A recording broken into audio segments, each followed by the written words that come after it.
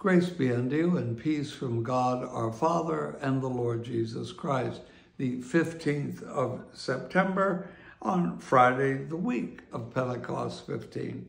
C.S. Lewis, 1898-1963. It's not long, but, well, it is clear from many of his sayings that our Lord had long foreseen his death. He knew what conduct such as his in a world such as we have made of this must inevitably lead to.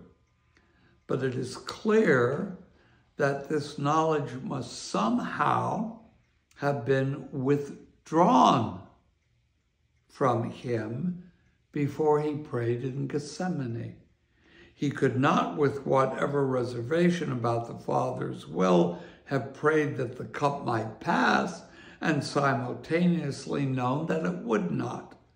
This is both a logical and a psychological impossibility. You see what this involves?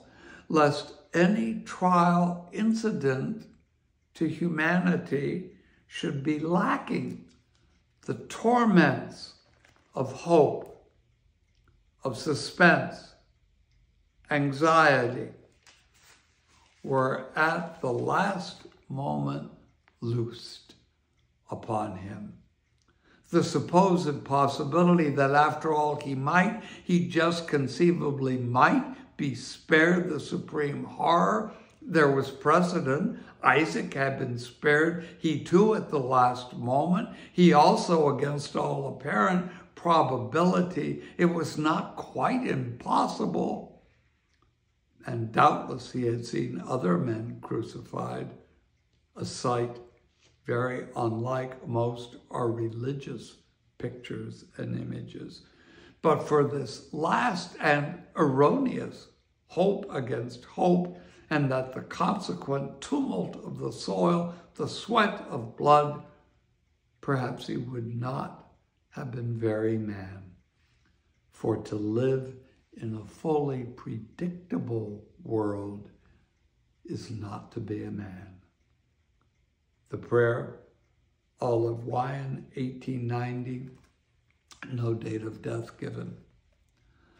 O Lord Jesus Christ, who in the days of thy flesh did steadfastly set thy face to go to Jerusalem, did suffer the agony in the garden and dereliction on the cross, who yet for the joy that was set before thee didst endure the cross, despising the shame, and art set down at the right hand of God.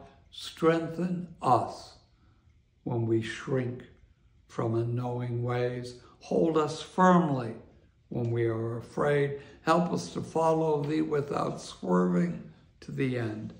Out of weakness, make us strong. Lighten our darkness and beat down Satan under our feet and bring us to everlasting life. Amen.